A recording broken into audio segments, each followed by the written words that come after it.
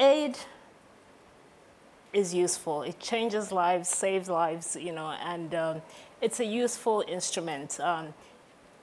If it is, you know, carried out in an environment with the right sort of governance framework, or where the policies are, you know, promote growth, promote economic growth, where you have, you know, strong institutions, and where you have the political will really to carry out the fundamental economic reforms, you know, macroeconomic policies, public financial management, fiscal deficits, you know, those kinds of things. So if you have the right